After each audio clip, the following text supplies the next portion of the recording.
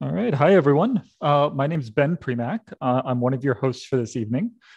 Please give me your attention for a moment so I can tell you a bit about tonight's panel and a $500 donation, which will be made in honor of tonight's panelists to a nonprofit organization that you, the audience, will pick from a list that was nominated by the panel. Becoming is an ongoing partnership between IGDA Seattle and Diversity Collective to highlight diverse video game industry leaders and hear their stories. Tonight's panel is the second of our 2021 series, and it highlights audio leaders in the video game industry. Videos of our previous panels are all available on the IGDA Seattle YouTube channel. A little about your host tonight. IGDA Seattle is a chapter of the International Game Developers Association, which is a professional association and global network of game developers with the mission of empowering game developers around the world to achieve fulfilling and sustainable careers.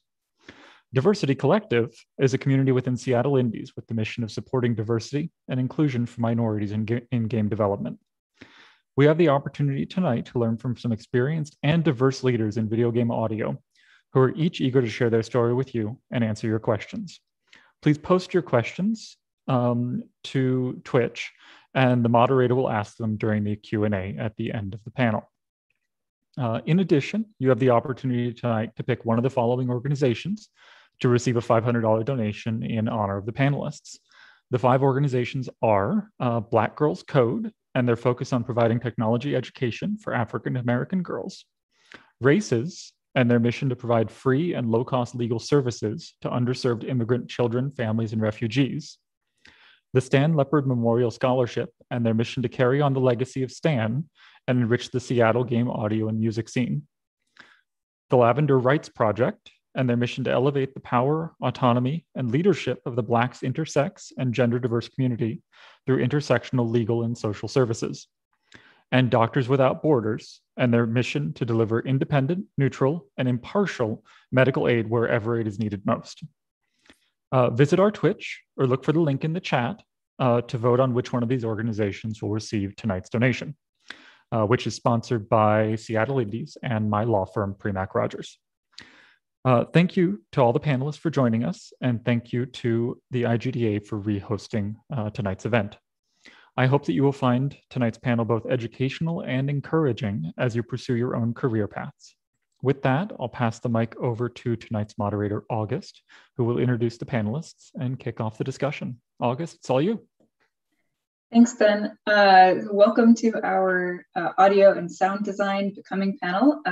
Each one is focused on a different specialty within games, and we're going to be talking about the varied paths that people take through game development and how people have overcome roadblocks to find success. So we'll be answering all kinds of questions about like the first step to get into the industry, where you find continued learning and growth, career progression, and just what it means to be a lead in the audio focus within games. So I'd like to start by introducing our panelists, and we'll go in the order that you're on my screen. So Kareem, if you can go first. Hello, my name is Kareem Schumann. I'm a technical dialogue designer at Bungie Game Development Studios. I've been working in audio in the game space for the last 8 years or so, and I'm very happy to be here. Thank you. Wilbert. Sorry, I didn't think I was next. Hey, I'm Will Roger. I'm a music composer working freelance. Some of my most recent scores were like Mortal Kombat 11 and Call of Duty World War II, as well as Anew the Distant Light and some additional music on Destiny and Guild Wars.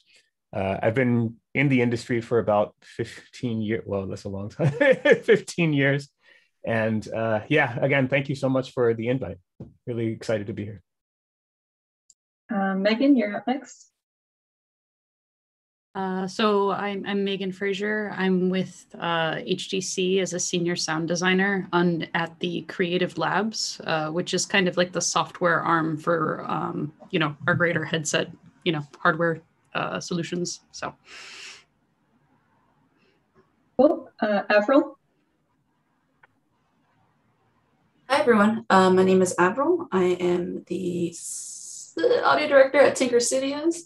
And I also am working as a sound designer at Riot. I've been in the industry, I've been in sound for about 11 years, but in the gaming industry, 5. I've also worked on Microsoft's mixed reality headsets and other different projects, but for right now, it's Tinker Studios. And last but not least, Cameron. Hi, I'm Cameron McNair. I am currently the senior audio software engineer over at Undead Labs, working on the State of Decay franchise. Prior to this, I was doing various jobs within music technology. I was working in game audio at a VR company and built a bunch of software instruments in the past too. So I want to start with a question that I ask on all of these panels because it came up a lot in our early Q&A, and I found the answer is different in different specialties. So I'm curious to hear what role college or additional coursework has played in your career, and was that necessary for you for getting into the game industry? And this is an open question for anybody.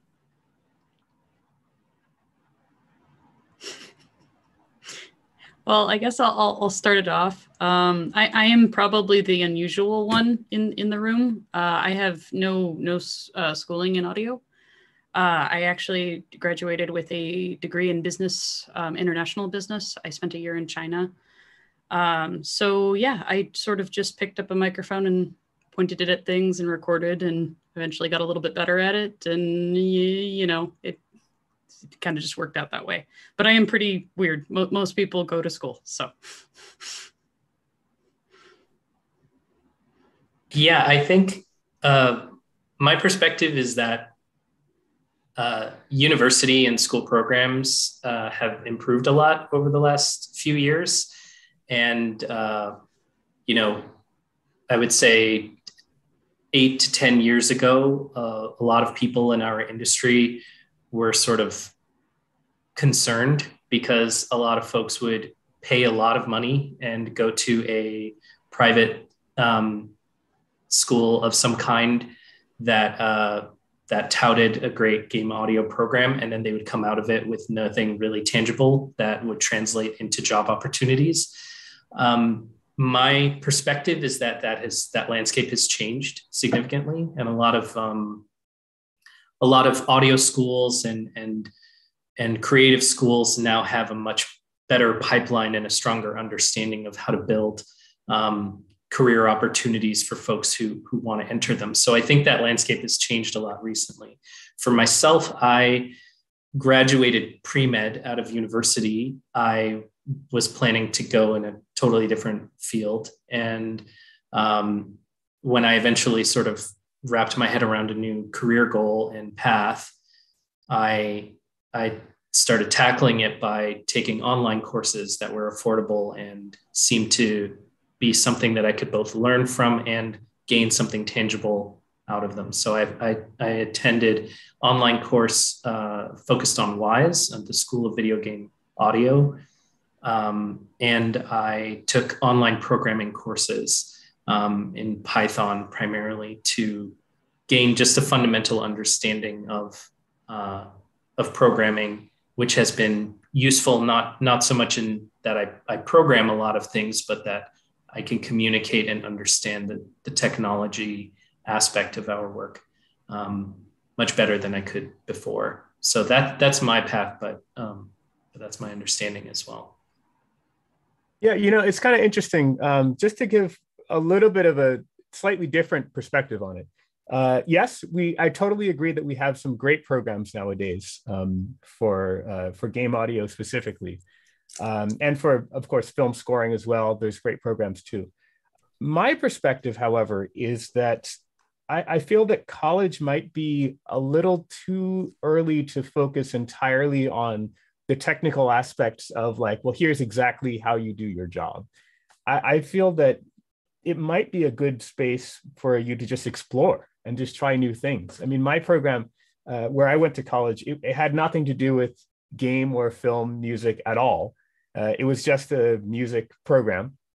And in doing so, I was surrounded by these other composers who are all brilliant, but they were doing nothing remotely similar to what I was interested in. Instead, they were doing art music. They were doing different kinds of folk music. I got introduced to gospel music as well, different types of rock music too. And it was great to have all these different perspectives.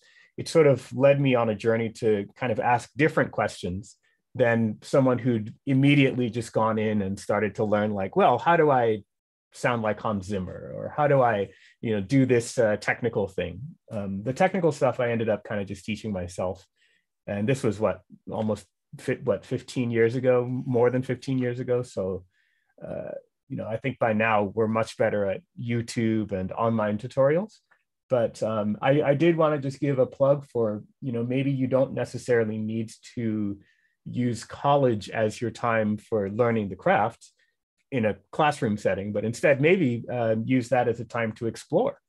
Perhaps the fact that, both Kareem and Megan have had completely different experiences in college, not necessarily studying music, but studying something else, perhaps that's led them to a certain perspective that you might not have arrived at if you had just done game audio the entire time.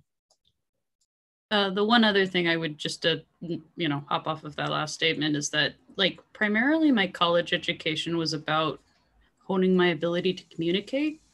So, like, it 100% directly translate into anything I do. So, like, again, exploration, creativity, learning how to meet people, like, much more important than, oh, how do you, like, make a switch container, based on a parameter? Like, no. On what Megan said, I actually kind of have like a smorgasbord of everything that you guys just spoke about. I came out of school with a theater degree, so no one can tell you that theater degrees are not useful, because here we are. And it was like a mishmash of all these crazy things where I learned a lot of hard technical skills, like how to run a mixer, how to sling cable, like amperages, all the technical audio engineering work that was physical. But then I also learned things that were more creative in the sound design aspect of my learning. I learned how to express myself creatively, how to use my words. And then I also was taught how to stand in front of people that is intimidating, like having these presentations and stuff like that. That was something that I learned through theater, how to talk to people, how to communicate, like Megan said. There were some things that I did manage to glean off of I managed to glean off of my education theatrically. It also gave me like a place to fail, which was really nice, a safe place to mess up. If I blew an amp at school, which I did not do ever, that was the place to do it. But outside of that, of course, you do have to go out and learn things, like learn how to do Wise or learn how to program in Python if you want to go that hard, things like that. There's just different avenues that you can find for that can be outside of school as well. I think that's a good segue if I can jump in, because I mean, you're all in audio, but you all also do different things within the audio space in games. And I think the nuances between the different roles might not be familiar to a lot of people, like we're looking to get in audio, or even people who are in games who aren't aware of this. So between like composers, audio engineers, sound designers, Cameron, you can help at least kick us off in what the difference is between these different roles and how they work together on the team. Sure. Yeah. So composers, first of all, they're obviously the ones in charge of writing all the music. They may or may not be actually implementing their work. I've worked on teams where we, have an outsourced composer we work with, and they deliver their stems, and we implement them. Oftentimes, a composer will be embedded on a team. I've seen that particularly in the indie space. More often, and then there'll be like more of a sound designer role and more of a implementer as well. For sound designers, it's very broad, and it honestly, from my experience, it's different from company to company, team to team. Sound designers, sometimes like it'll be a small team and everyone works on all of the sounds for all the different systems in the game. Sometimes it's very granular, like maybe someone's only doing environments, someone might only be doing gunshots or whatever. And sound designers are oftentimes implement their own work, like implementing as in with Wise, which is the audio middleware.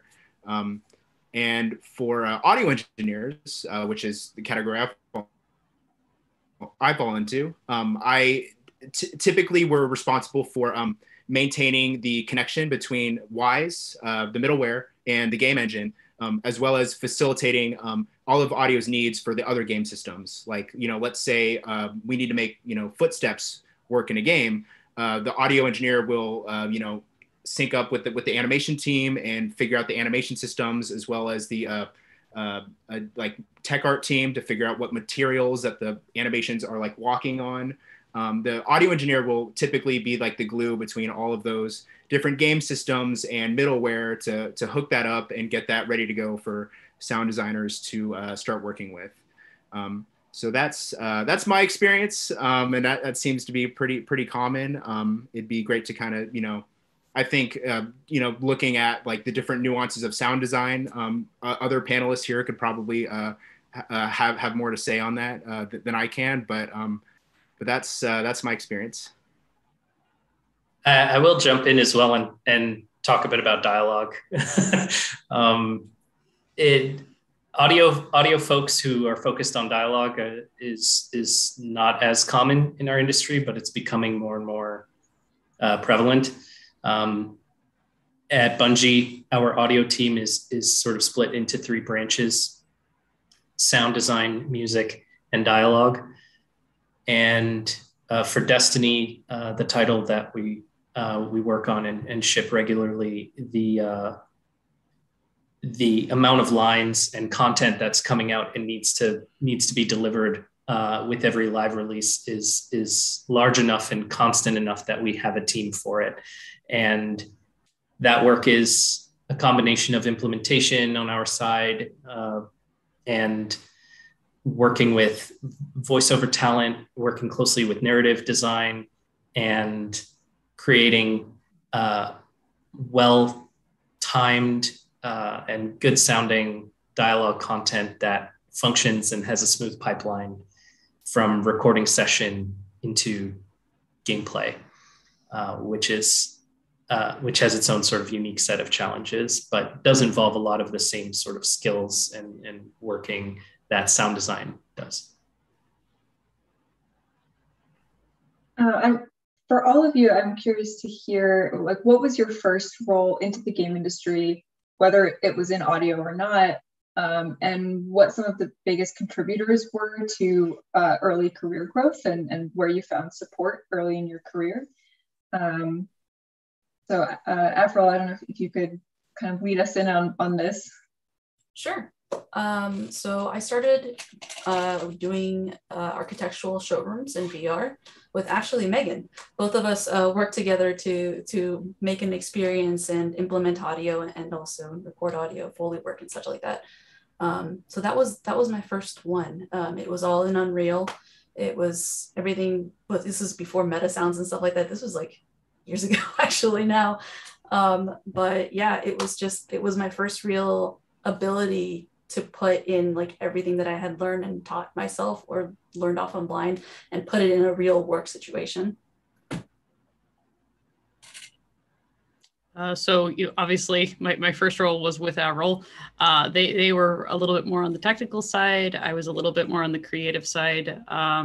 We worked, that was a really fun client. So I will say though I do kind of usually put my first role as my my opportunity at Microsoft. I got to release for AltSpace VR the Quest launch environments. They have like home spaces and that kind of thing. And I will say, once you get a large name that people recognize, all of a sudden it gets so much easier. Like callbacks is easier, getting interviews is easier. People are just way more interested in talking to you. It's just a long, dark slog to get there. Yeah, it can be extremely lengthy. I mean, I've been trying to get into game audio since like high school, basically. I've been writing. And my first sort of big break was being hired at LucasArts. And I was hired as a music assistant, doing a lot of music editing and eventually music implementation. But But the funny thing is, before that, I was doing the same job that I have now, just much less successful at it, doing the whole freelance music composer thing for a lot of indie projects, most of which didn't really go anywhere. But once I was at LucasArts, I noticed that we had a lack of support in terms of the implementation of the music. We were relying on level designers to hook things up and all that. And so I said, well, why don't I just teach myself the programming languages that we were using? We were using Lua, but Python and Lua were pretty similar. So I took a Python class and I took on those responsibilities and kind of rose in the ranks at LucasArts by being basically the implementation person for both music and sometimes even sound design. People would ask me for help. And I kind of cheated my way into being the composer as well. As the story goes, I overheard that they were looking for a 5th composer for Star Wars: The Old Republic. And, you know, many times during my employment, I was told like, well, you're not here to write music, you're here to help with whatever. But I figured, well, I'm also already on staff, you know, you're already paying me, why shouldn't I write music? So literally the first day that I overheard that, I ran home, wrote a demo piece, came in the next morning and just kind of forced them to listen to it. And long story short, I ended up writing about an hour of music for the game. And that was my first, you know, AAA game music credit for that reason. Yeah, I also started in the indie space as a sound designer, primarily working on projects, many of which never saw the light of day. And I was actually at GDC. I had made some new friends, indie game developers, people my own age. And I was complaining about how I was doing all this work for very little money. And I wasn't even getting credits out of it because it wasn't shipping. And one of now my best friends at the time, I had only known him for a week or so, said, well, I'm working on a game and it's definitely going to ship. I've got a date for myself and it's set and it's going to ship September. And I could really use sound design if you definitely want something that will be a credit. And I said, okay. And we shipped that on the Wii U on Nintendo, which was great. And then that was all sort of me moonlighting. I had a full-time job as an IT desktop support role. And then I really wanted to start doing full-time game dev work, even if it wasn't audio necessarily. And so I started applying for contract QA roles. And I did a few of those, which was very valuable and helpful, but also stressful and challenging in their own ways.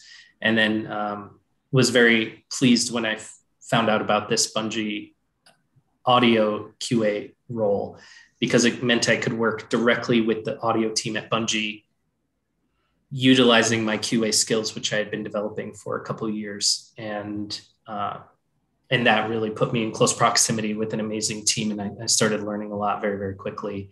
And that helped me to then be well-positioned when they needed someone to focus on dialogue, because I was already familiar with the system and I knew what it could do. I'm curious to hear too. Turn isn't it? Yeah, I have been building. Oh, can you hear me? Yeah, okay. You stuttered for a second. Go ahead. Okay, cool. Yeah, so let's see. I've been building interactive music systems for a while now, ever since I kind of really discovered like Max MSP and Pure Data, tools like that. And after a few years of doing that for my own work and building various software instruments as a freelancer, I came across an opportunity with a VR company that wanted to do an interactive music game. And it sounded like a really good opportunity to jump in and try something new. And I ended up, shipping that after a year and just kind of started doing Unreal projects. And now, 5 years later, been doing that ever since. Wait, what did you ship? It's a game called Electronauts. It's an interactive, music game, from a few years ago now. Yeah. I'm curious for anyone who wants to answer. I mean, in these early roles, where did you find support and how did you grow? Was it from resources inside the company that you were at? Was it through like senior mentorship? inside or outside the company, like continued education classes outside? Like, how did you leverage that and grow from being a junior in the industry and progressing your career? Well, what I mentioned was within LucasArts, there were like different enrichment programs that you could just sign up for free. Usually it would just be like either during lunch or like after work and stuff. And yeah, so I signed up for the one teaching Python. I never thought that I could code anything because my brain is just a little too small for that, but they simplified it and they made it a tangible goal. Yeah. I want to talk about like outside of the company, like what you can do, like various meetups have been like really useful for my career. I even met Will, like I met you like at least 10 years ago when you're at LucasArts. And like I met you and a few other folk in the game industry that really kind of every year or two sometimes would just email back and forth and kind of get an idea of what tech to learn, what kind of direction to go in, and you know, keeping contacts warm and creating new contacts is, I think, a really good way to do that. Just even if it's just to have an ear on like what technology to really learn next. That is something that really helped me personally. I think that for when you're freelance and you aren't in-house yet, it can be very challenging. So I would definitely say that, I mean, Avril and I basically formed our own community, kind of, a little bit. That being said, there are small, what I call secret garden communities. They're like industry secrets where they aren't like secret, but you talk to people and they say, oh, did you know that there's a coffee meetup every Friday? You know, like it's all who do you know, and kind of you just sort of eventually find the groups a little bit. Avril, you can say something. You look like you wanted to say something. No, go ahead. Okay. But yeah, I think that finding those groups and finding the mentorship and the community part is very important, because the long slog is a very, very dark place. You have to get through it, and it takes a long time. I would say that a big part of my growth has been actually the community itself. I went to a lot of hackathons. I went to a lot of VR hackathons. I went to, I haven't gone to an indie game one, which I want to, but I have everything just kind of happened. But a lot of the hackathons, I met really good friends through the hackathons that I like hang out when I get a chance to and talk to about what's going on in the world. And then just also talk about just games. Like, I think I've met Will a couple times actually in some of these hackathons. I've met Megan. I met for the first time at a VR hackathon, my first one.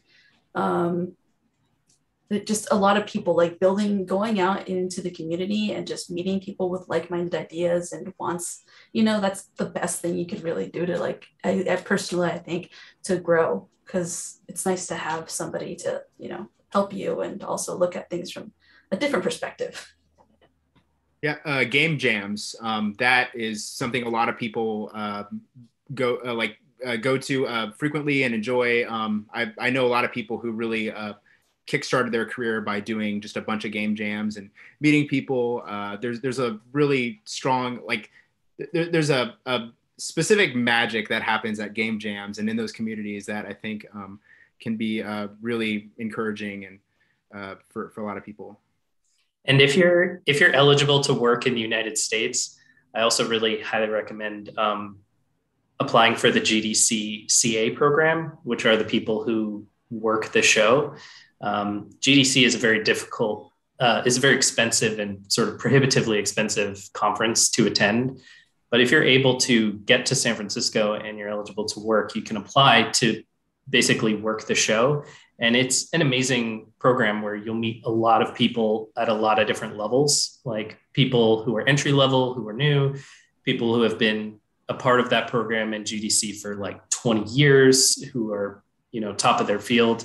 And it's a big part of how I met a lot of amazing people that helped me at various stages in my career. And I was very fortunate to have heard about them and found out about it.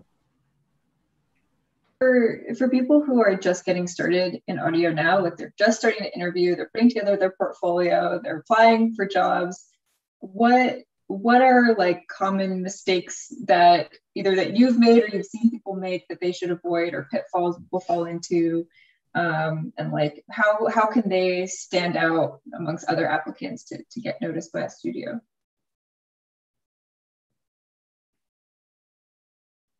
I would say that in my experience, which is fairly limited, the biggest thing that they fail to do is network with smaller developers. This is a people business. It's very, very dependent on who you know.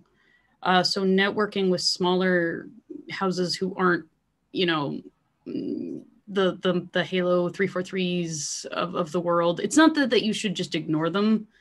Or that you shouldn't apply. But I think that the number of people that I've just kind of reached out to that were just solo devs or solo artists or just all of those things, and eventually it led to something much, much greater. There's also a shorter path between having nothing to having something for your portfolio.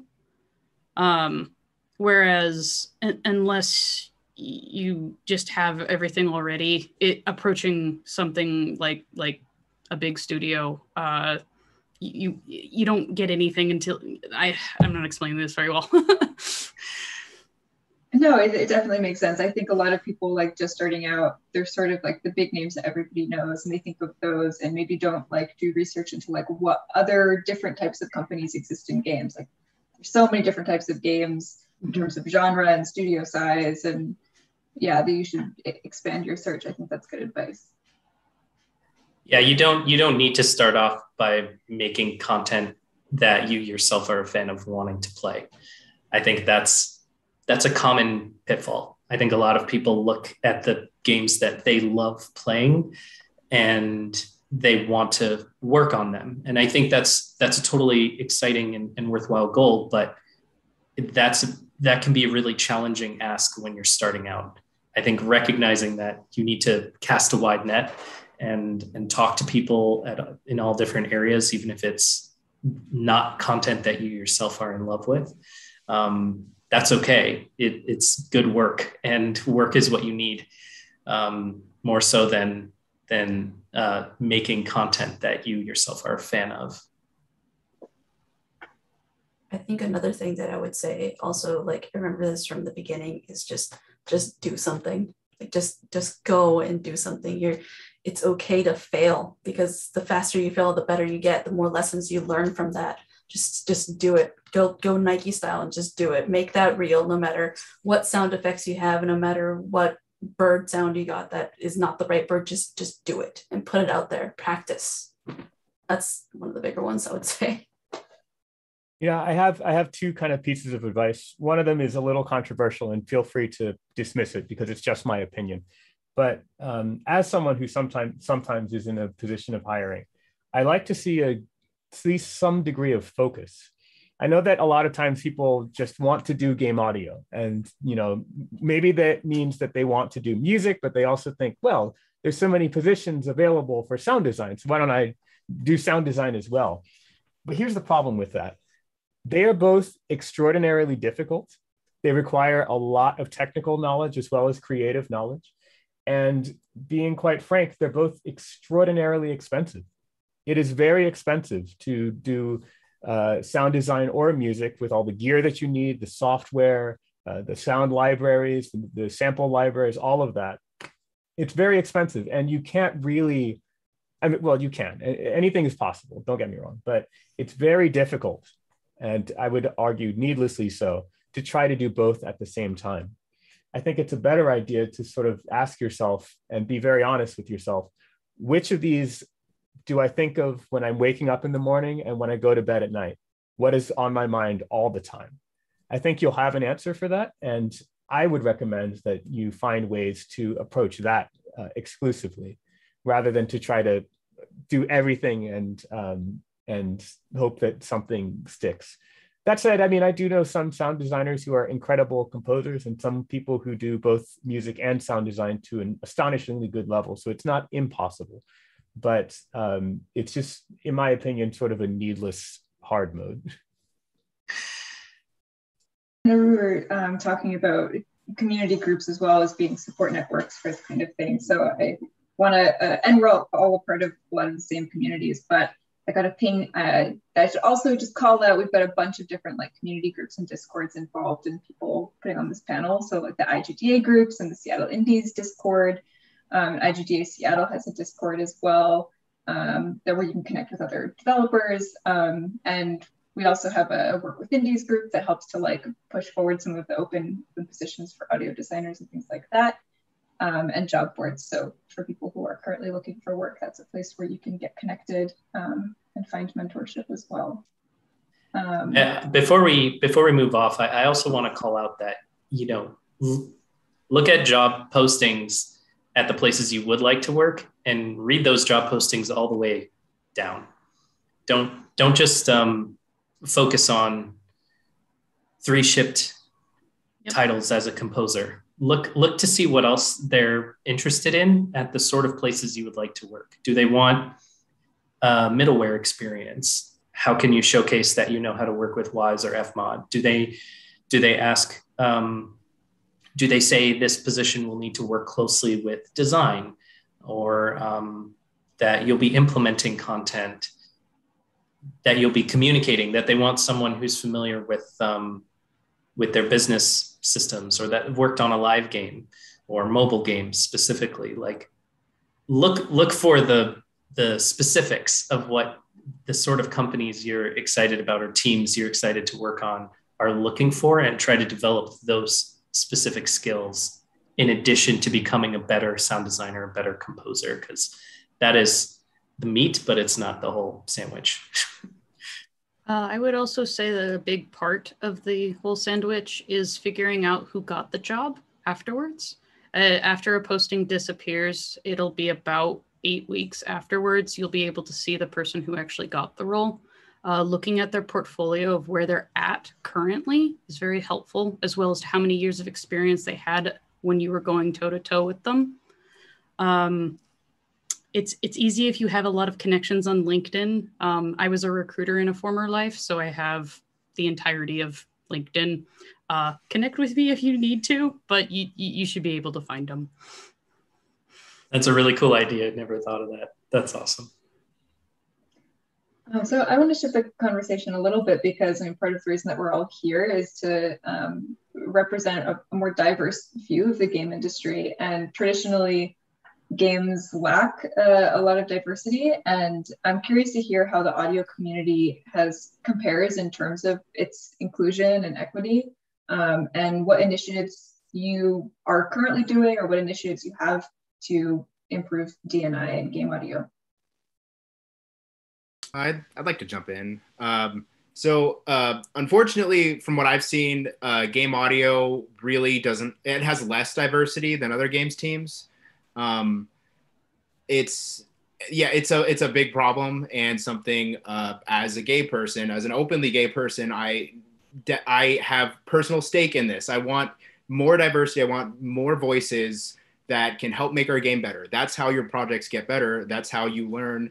That's how everyone learns. So it's a big issue. It's certainly a big issue at Undead Labs. And I think there are, like, it's a very systemic issue, as you know, we all know. And I think one of the areas that a company can focus on, or a team could focus on, is their interviewing practice and how they test candidates.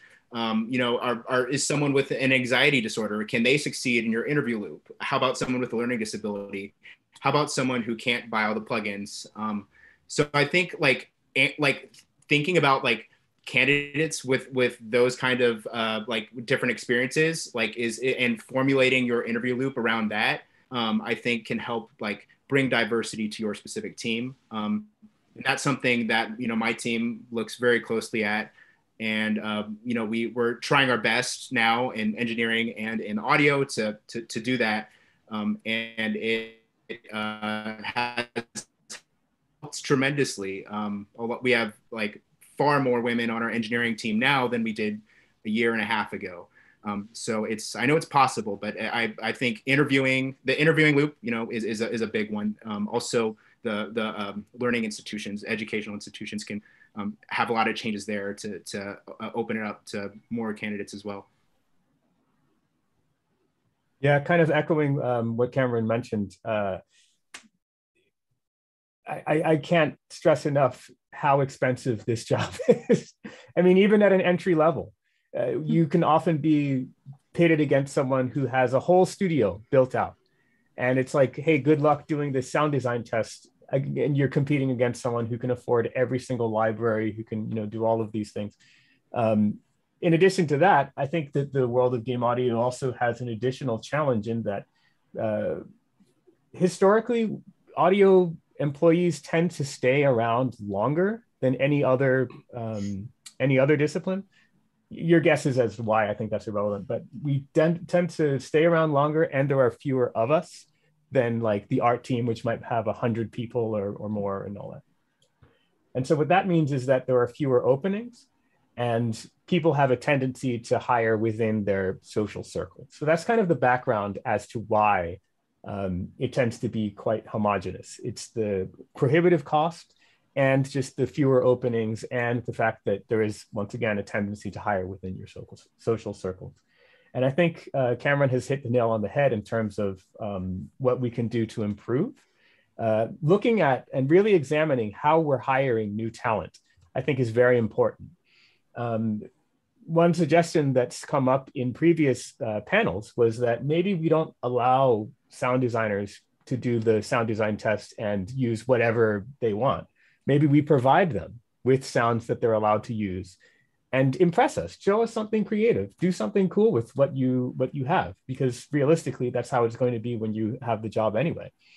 There's also been talk about, do we even need a sound design test for an entry-level position? Is that even necessary? Maybe there's other skills that are more soft skills, which is such a weird term because they're so important. Why would you call it soft? But regardless, maybe there's other aspects to it that would be more useful for taking someone from the very beginning of their career into developing them into a very productive member of the team. And a lot of the time, they're not even hiring for entry-level roles, right? Because these jobs are so in demand, it's very easy to try for a development team to go, well, last time we had a sound design or composer job opening, 800 people applied within the first 4 days. So if we can reduce the number and ensure we get very high quality pool of candidates by saying you need to have 6 years in this industry experience. And that way we're not dealing with a flood of incoming, we're dealing with, a more manageable number, and they're all going to be awesome. But by recognizing that when you're doing that, you're actively reducing the diversity of the candidates that you can look at, because as much improvement as this industry has made, it has only made that improvement kicking and screaming over the last 7-8 years, maybe one could argue. So when you say, I need 8 years experience, I need 10 years experience, you need to have shipped this many titles before you can even apply or be considered. Realistically, what you're saying is anyone who is starting out, or anyone who managed to start working in this industry more recently, who is likely from a more diverse group, you're not welcome. So that's another thing that I recommend challenging and looking at if you're in a position to do so in your company. As for something that I've been working on, I'm part of the diversity and inclusion initiatives at Bungie. We have a diversity committee, and we have our own ERGs, what we call inclusion clubs, for that any employee can start and self-identify. And so I'm one of the co-leads for Black at Bungie, which is one of those inclusion clubs, and leader of the diversity committee. And we talk about things sort of all up. It's not audio focused. So that area of it doesn't connect to what we're doing here, but it is about a lot of it also that we haven't spoken on is retention. Once you've hired folks, once your company is starting to make strides and improvements into being a more diverse space, what are you doing to ensure that those individuals are being treated inclusively and equitably and want to stay? Because that's a challenge in and of itself. If you're not training, if you're not working on communication, if you're not doing audits and ensuring that they're being treated fairly and compensated fairly, these are all areas that those who have been in this industry for a long time and don't have to worry about diversity will be happy to ignore. But those who are diverse, who are newer hires, who are coming up, will look around and sort of go, why am I being treated differently? Why do I feel unwelcome in the spaces that I'm in? Why is it that I've been working longer than anyone else on this team, but I'm the lowest level employee out of anyone in this group? And that leads to departure. That leads to people leaving this industry. That leads to hard feelings. And it's not right. So that's another really big thing to think about. Not only how do you do a better job of hiring more diverse groups, but what are you doing to ensure that when they do get there and they're excited and they're happy to be there in the beginning, that they continue to be happy and that you're setting them up for success to do their best work and that they feel welcome and included. I was going to say one last thing. Sorry. But like, even before the interviewing process and before all this, I think something that's really, really important is also outreach, is making sure that you're going to marginalized communities, homes, people, schools, like rural schools, and just letting them know, hey, this is an option. You can have a job doing this. You like music? Guess what? You can make music in games. Like, if I would have known that when I was younger, that would have made my process a lot faster. And that also grows the pool of hiring, because right now, I know some of the issues is that we just don't have enough people to hire who are diverse candidates. And that's unfortunate. So I think outreach is also something that's very important to do. I'm curious to hear now that. Could I give a point about outreach, just an example? Go ahead. I wanted to quickly plug two organizations. One is the Black in Game Audio Discord. It's a Discord channel where it sort of has two aims. One is, it's a place where we can speak openly and about any issues that are coming up, philosophize about, how do we change things? How do we make a better world for game audio? As well as it's also been a place for recruiting. So we've had job openings being posted there. And on that same token, but a little bit more broadly, there's an organization called the Composers Diversity Collective. You can literally just look that up. That has its own website. And what's great about that community is it actually has a full-on database of every member, listing them by their name, what their specialty is, like musically, as well as their native language and their location. And this group is more broad. It's not just for video games, but it's also like for film and television. And the idea is they were a little bit sick and tired of producers in the film industry saying, oh, we can't find anyone who is of a different race, so we just hire the same people over again. Well, guess what? Now you have an elegant database listing everyone. And there's so much talent there, and they have monthly meetups. I highly encourage not only people who are in a position of hiring to look there, but also if you are a composer who identifies with an underrepresented race, to please consider joining because it's been a great group. Well, thank you for the resources. That's awesome.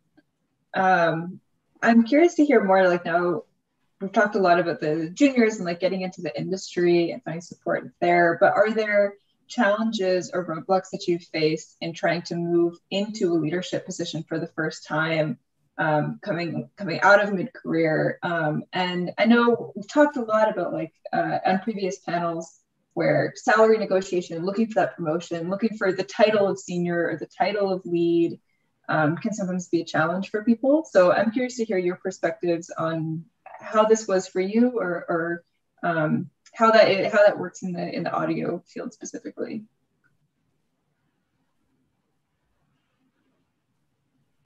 As an engineer, one of the biggest steps for me was to constantly advocate for the audio team, like when they weren't in the room, like with all the different disciplines and all the different discipline conversations that happened.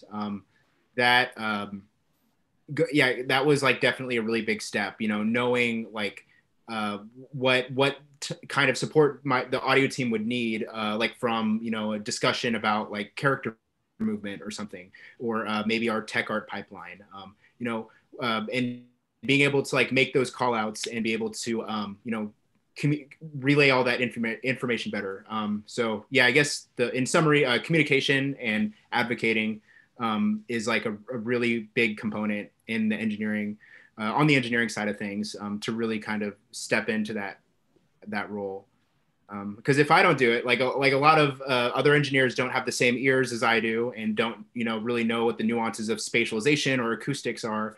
You know, it's, as the audio engineer, it's kind of my job to advocate for those systems and provide that support. I got some really great advice from one of my coworkers a few years back when I brought up the topic of leadership. And she said to me that leadership is sort of a catch-22. Folks want to ask themselves, if they're in a position of promoting you or hiring you, is this person capable of being a good leader? And really, the only way they can know that is if they have evidence or have seen you in action being a good leader. And that's a very challenging thing to try to accomplish as you're moving up within a company, unless you have somebody who's just willing to place their faith in you, basically, and say, I think you will be good at this, but I don't know. And so I took that advice to mean to take any opportunity to showcase my leadership skills, and also to make an effort to start performing like a leader in my day-to-day work, with the cooperation of my manager, by which I mean solving problems without asking first, and instead communicating as I'm doing. So sort of sharing out the solution as I'm putting it into practice, rather than asking for help originally if it felt like this was something I was already capable of doing, and then waiting for people to see if they would raise their hand and go, why are we doing it this way? There could be a better way, in which case then that's a situation to sit down and talk about it. I've found that a lot of times people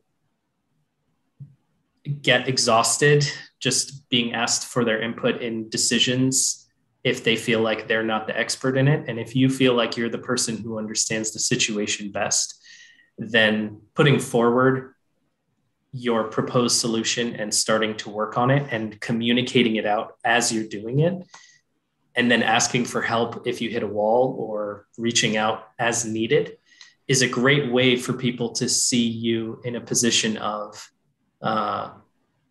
that person is simply doing things, recognizing problems, solving it, and leading us towards solutions, rather than putting yourself in a position where folks go, yeah, they're very skilled, but they seem unsure, and they keep reaching out and asking for permission. It's a difficult thing, and it requires a certain amount of confidence and trust with the people you work with.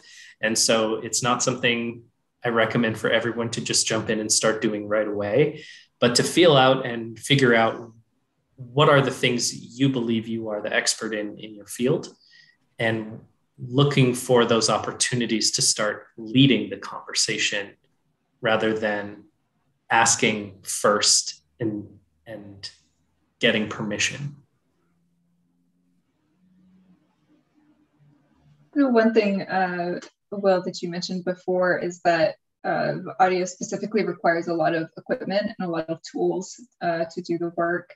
And over COVID, everybody's gone remote and might not have access to the same equipment they did at work. So I think it's kind of a 2-for-1 question that I want to ask, which is one, like what resources can people use if they don't have access to equipment to like start working on this at home? And also what has worked for you all to transition remotely and still be able to do your job? And how have you kept the field accessible and been able to continue working?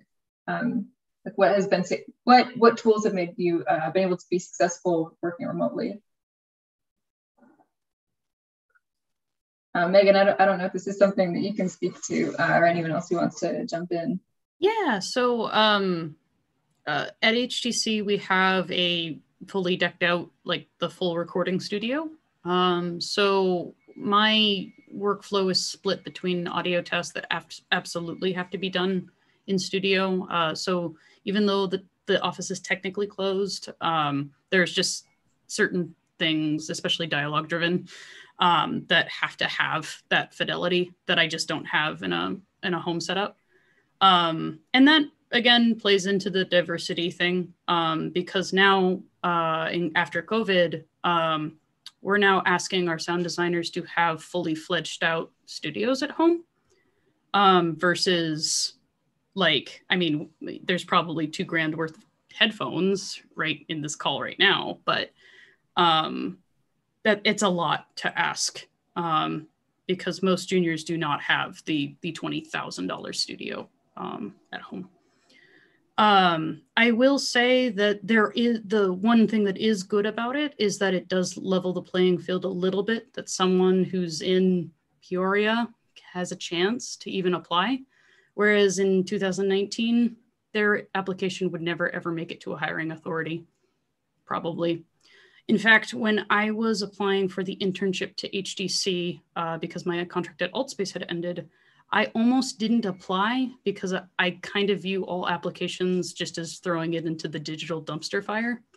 I assume that I will never make it to a hiring authority, even though I had Microsoft on my resume. And I think that when you're earlier in your career, that's why you have to be networking so hard one-on-one, because you're not making it to the hiring authority is the hard part.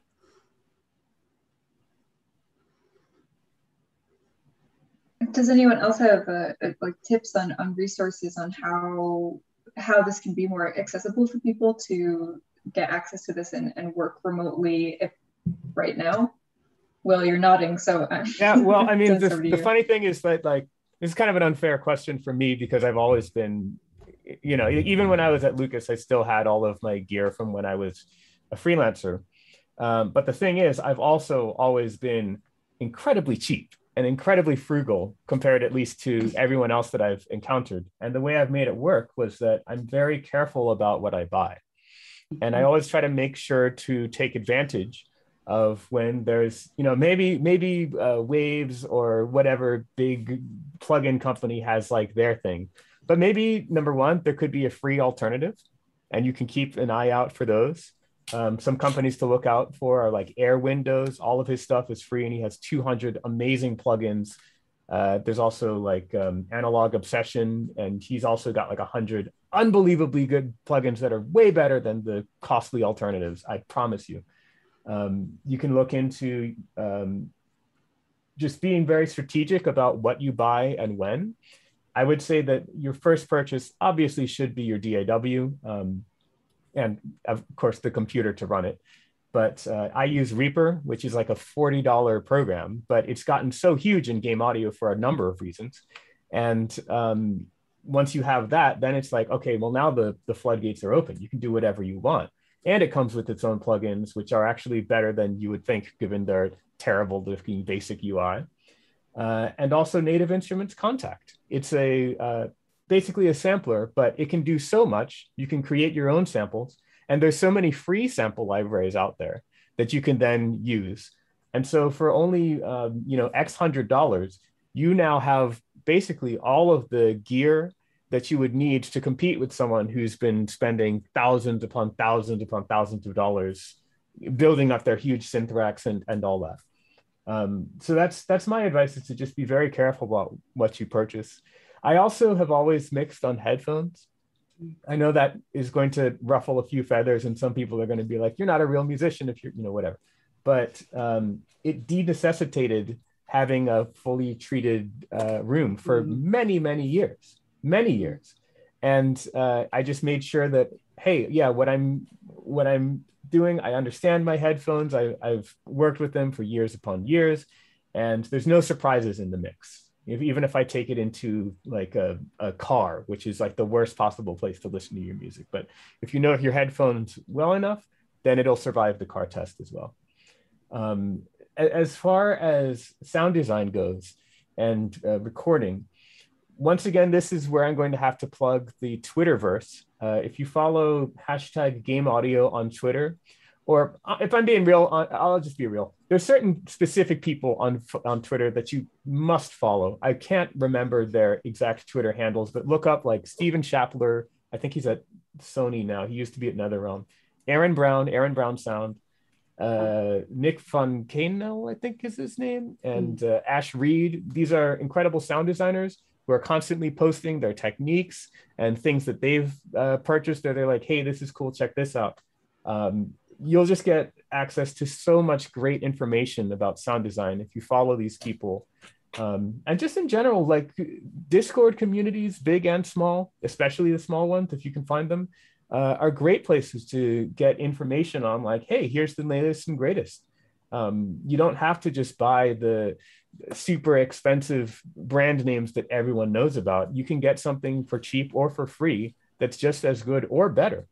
And so that's kind of how I would recommend, especially if you're just starting out and you don't want to spend, colossal amounts of money on something that's just going to be obsolete in a few years. Yeah, I want to jump in as well. I know we're low on time. It's okay. I just want to say that if you're in a freelance position, +1 to everything Will just said, but also look to see what position you're in that is an advantage. If you are a musician and you have a bunch of musician friends, or someone who you're really tight with who's a great cellist, guess what? You're featuring cellos in your music because you can probably get that person to record for you and get much better content than if you were just using MIDI. If you live out in the woods, guess what? You're doing some really cool ambience stuff that you can get really easily that other people would have to travel really far or buy a sample library to get. So look around, look to see what you have access to that can be your superpower in those moments. If you're already working and you're with a company or you're with a team, even if it's a small team, don't be afraid to ask for the truly necessary things that you need to succeed. If you need to raise your hand and go, look, friends, I need this sample library because we're doing a bunch of explosions in our game. And guess what? I can't record explosions. Okay, that's not happening. So we need to I'm not paying for this out of my own budget. This needs to come out of the game budget. We need to spend, $200 on this. This is, from my research, the best sample pack that we can get. And I'm going to do stuff to it to make it unique to our content.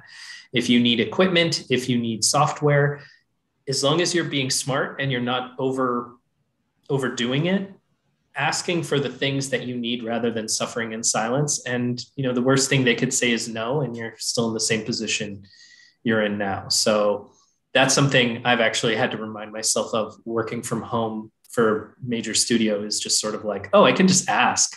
I kind of forgot, like, yeah, I could use some better gear for some of the stuff I'm doing. And we need to have a budget for that. That can't just all come out of my own pocket if it's primarily for work. Well, so we're getting close to the end here, so we're going to be moving on to our live Q&A session.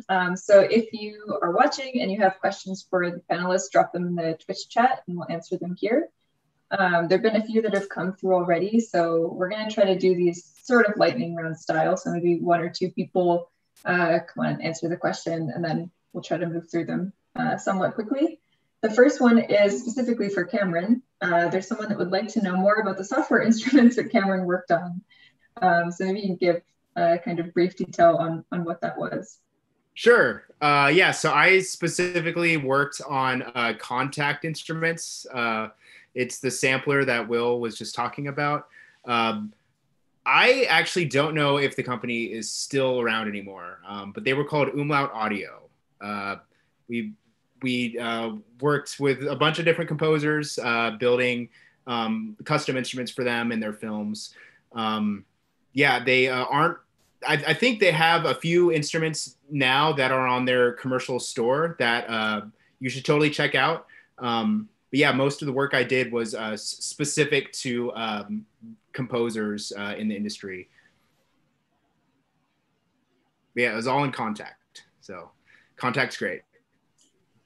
Well, we have another question here. What are some things folks should work on or know well if they want to get into a career in games? Are there, I'm going to kind of interpret this as like, is there a base set of like, this is something you should know if you're applying for audio?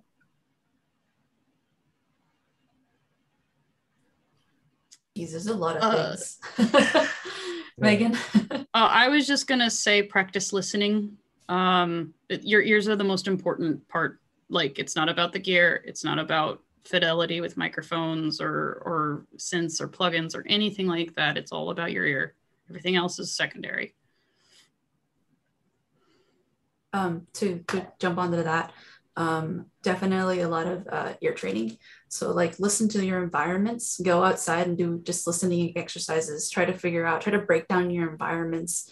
I'm speaking from the sound design perspective. I'm sure there's things that you can do as a composer that is more towards that. But as a sound designer, I find that like even going to things like there's this website called Sound Gym where you can just like figure out like it'll train your ears, like an ear training website that will help you like figure out like, oh, there's a bump in the 500 frequency range or something like that. And you can listen to that and it trains you. It's like little exercises and stuff like that. And that helps a lot when it comes to sound design in general. That's awesome. I didn't know that website. I'll have to check it out. Yeah, that's new to me too. The music version, I think, of that concept is advice that I give literally everyone and no one takes. How about that? But I would say transcription. Find a piece that's in the same genre or style or whatever that you are about to write in and transcribe it note for note, just by ear. Almost every single score that I've ever written, I started off by transcribing something. Like if I'm doing a Star Wars score, I'll transcribe a Williams cue.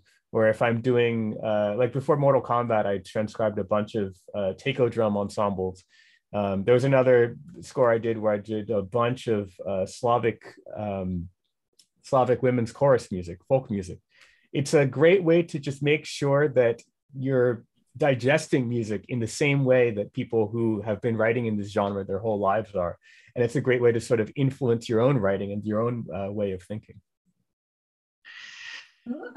We have another question from the chat. If you're okay with us moving on, Kareem, I'm sorry. What are some of the challenges you face specifically as BIPOC, female or non-binary people, and how can the industry or others in the industry better support you against those challenges? It's kind of a big question, but I guess I can take that a little bit if that's okay. Yeah. I think one of the biggest challenges is my pronouns. I do my best to tell people beforehand, hey, my name is Avril, my pronouns are they, them, and that usually goes well. But sometimes you'll have someone who just doesn't want to use them or anything like that. And as a person who is outside, the person who's, I guess, non-POC or something like that, you can always also stand up and say something. That makes the biggest difference, and that makes us feel safe. I know that makes me feel safe. If I get misgendered or something like that, and then my friend is like, hey, their pronouns were this, or something like that, that makes a world of difference right there. Being open about having these conversations is also a really big thing, personally. Having these conversations and being allowed to speak about them is a big thing too.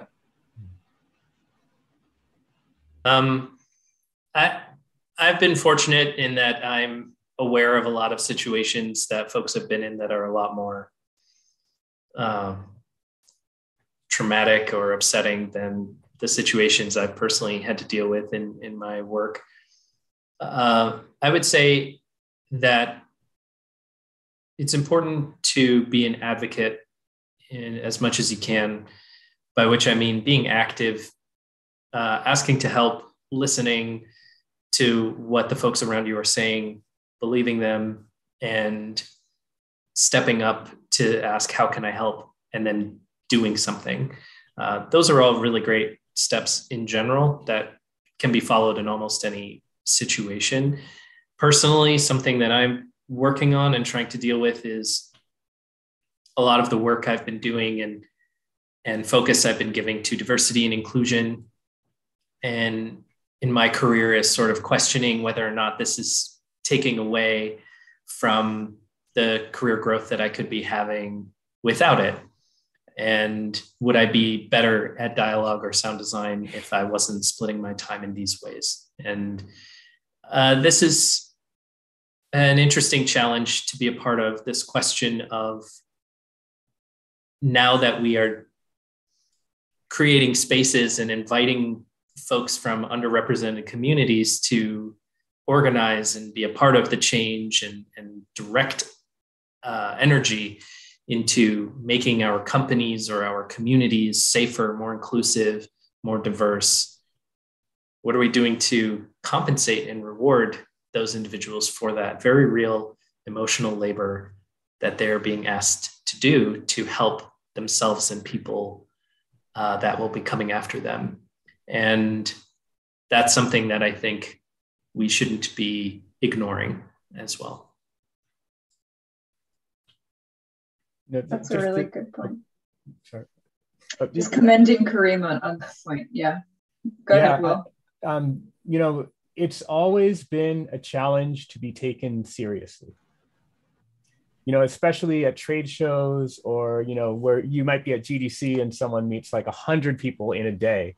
Being taken seriously when you don't like look the part of like, oh, well, clearly this guy is going to be great at game audio, but when you don't look like that, it can be very, very difficult. People can be very dismissive.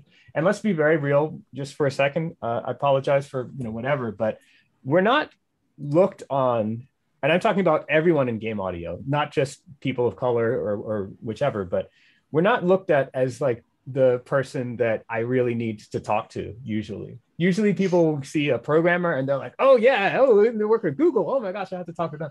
But I've literally heard so many stories of people going to GDC and having a nice conversation with someone. And as soon as they find out that you do audio, they're like, oh, I gotta go, bye, you know, and that's the end of that. And it's just something that you have to internalize and realize like, okay, it sucks, quite frankly, but we have to find a way to get past that. And and the funny thing is like, even once you have amassed a number of credits, a mountain of credits, you're still kind of treated with this like suspicion at these game events, even game audio events. If people don't like specifically know who you are, it's sort of like, I don't know about that one. And the only cure to this, as the person of color, as the person who's in audio, as the, you know, whatever, is to be consistent. Consistently show up to GDC, consistently show up to the Game Developers Conference, consistently go to Game SoundCon, to IGDA events that are local, and any kind of local meetups that you can find. This will let people know that you're in it for the long haul, that you're taking it very seriously, and that you are legitimate. Similarly, it's important to have a very concise and effective elevator pitch. The term elevator pitch, I don't know where it comes from, maybe business, but it essentially is like a one-sentence description of who you are and what your specialty is, what you do, and what makes you unique at doing that.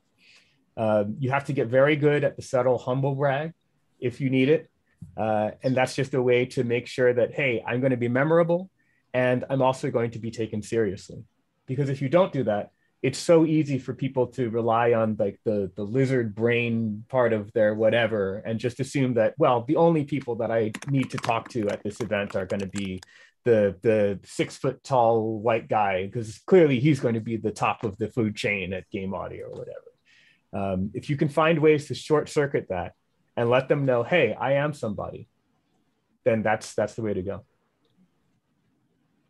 We have another question in chat. It says, greetings from Indonesia. I got a question on how you guys manage an effective pipeline between each audio department from creative and technical stuff.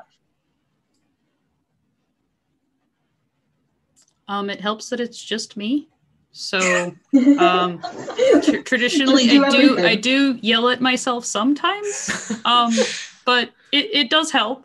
Kareem has a different opinion about it, but yeah.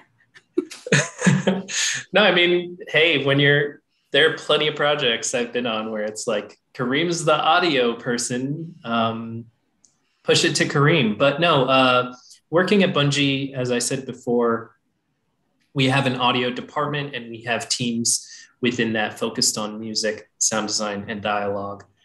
And we have rituals and systems in place to understand how to check in with each other at the key moments when we need to. It's something that takes time to develop and figure out.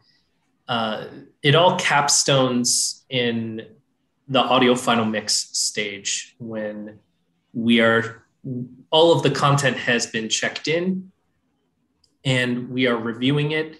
There's one person who has been given the chair of final mixer, and everybody gets to come in their moments or sit in throughout the entire thing if they have the time and assist with the content that they themselves have worked on to try and help it sit properly in the final product.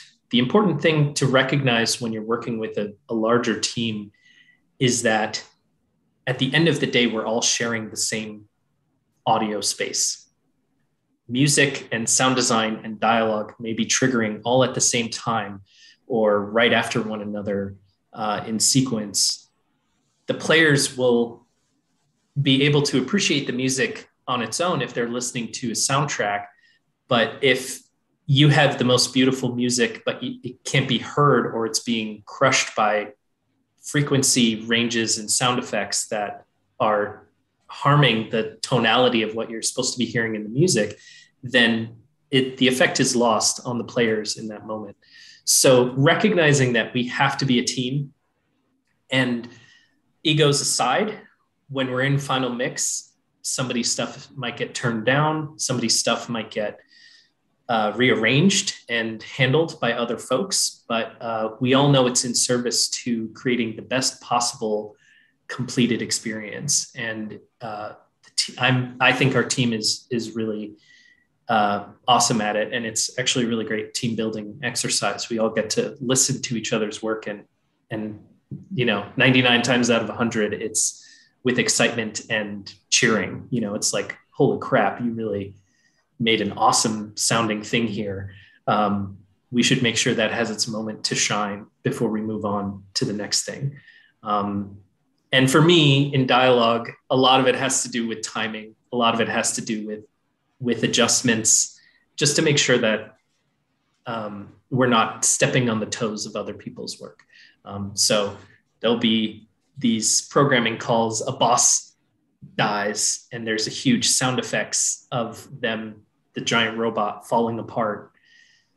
And at the same moment, the music cue shifted because that's a trigger for music to change, and a dialogue event triggered to say, hey, you did it, you beat the boss. Well, that's a mess if that all happens at the exact same time. So let's give sound design its moment. Let's give music a chance to crescendo. And then let's put like an 8-second delay on the dialogue to wait until those things have died down before somebody comes in over the radio and says, hey, great job. You defeated the boss. And so sometimes it's very easy, but overall it's a really big undertaking, and it can be stressful at times, but it's super worth it. And just checking in before final mix as well. Doing dialogue on Destiny, we do a lot with like aliens and stuff, and we have sound designers who do the non-dialogue audio barks for those characters. And especially if it's like a boss or something who also talks, I will check in with the sound designers who are making that content and go, these are the decisions we're making for their dialogue. Does that fit with the decisions and creative goals you have for their sound effects. Let's check in with each other as we're making this to make sure that we're excited, and you can borrow from my palette, I can borrow from your palette to make sure we're creating something consistent. Well, we're fast approaching the end of our panel, but I'd like to go around one more time and get everybody's any final plugs you want to do about where people can find you, what you're working on, and also if you can say one thing about like what you're really excited about right now in games, whether that's in-game audio or not, just the thing that's like keeps you going and makes you excited about this weird game space that we all exist in. So I'll go in order of folks on my screen. I know Cameron is having some difficulty with their connection, so hopefully they can make it back, but otherwise I'll start with Kareem. Cool. Thank you, everyone. I love dialogue in general. In case that's not clear, I geek out about this stuff all the time, especially unique implementation systems, really cool voices that sound unique and interesting. I love geeking out about that stuff, especially. And I'm personally very excited that I'm getting to start to go back into the office in a very safe and organized way and getting to see some of my awesome coworkers again. My favorite thing about this industry that we're in are the amazing people that I get to see and spend time with, present company included. And things that I'm excited about, I'm playing Tales of Arise right now on PlayStation 5, having a lot of fun with my anime adventure. Highly recommend. And yeah, I'm probably gonna watch the new Venom movie soon and hear the cool voice work they do for that, because they do some amazing things with their vocal sound designs. So where can people follow you online? Oh yeah, with some of the announcements and stuff, I've been tagged. I'm at Shadetooth on Twitter. If you want to reach out to me, you can just Google my name as well. Should come up pretty quick. You can connect with me on LinkedIn. And yeah. Cool, thank you. Wilbert? Yeah, I'm excited about Virtua Fighter and Final Fantasy VII Remake Part 2. I'll talk forever if I get into why, but check them out. Play Virtua Fighter. It's good, please. And yeah, I mean, as far as game audio goes, you know, I really love the marriage between music and sound design. I think every single gig that I've had recently, you know, from Call of Duty onward, it's because I was speaking with a sound designer, the audio director usually, and they recognize that I'm not just in my little bubble writing music, and then it's like, you must appreciate my music, but instead I'm trying to find ways that the music and the sound design can coexist without fighting each other. And every game is going to have a different solution. So you have to kind of get into the mindset of, well, how is the sound design working in this game? What are the transients like? Is it very ballistic or is it more like synthetic? And ask yourself those kinds of questions and let that influence your music writing and your arrangements. And I think that now that we're beyond we got, you know, this huge name Hollywood orchestra and composer or whatever, now that era is kind of over, and we're thinking more on the lines of, you know, scores like Death Stranding, where it's like, hey, here's a completely new sound that you haven't heard before, or Anthem. Now it's like, okay, this is a perfect time to really examine the sound by sound, what is going to fit in this game and what's not. So that's what's exciting me about the coming generation. You can find me on Twitter. I'm at Wilbert Roger. And yeah, thanks for having me. Thank you. Megan? Yeah, so I'm really, really excited about NDA VR things that are coming out. So unfortunately, there's not a lot that I can talk about. But I get to record it all this time around, and that's going to be really fun. Experimenting with new mics that I've never really got to put into a real production is really fun.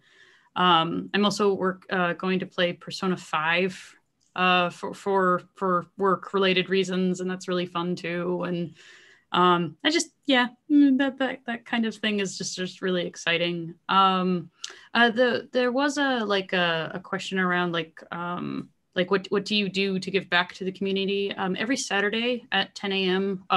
Seattle time, Pacific Standard Time, I do have a Discord where I just sort of have an open coffee with anybody who wants to, get in on that. And you can reach me at On Accident Sound on Twitter if you'd like to participate in that. So usually goes for an hour or two. We talk about everything. So pretty cool.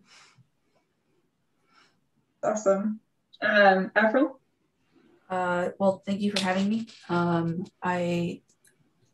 most excited. It's really funny because we just had someone, but I'm actually most excited for State of Decay 3.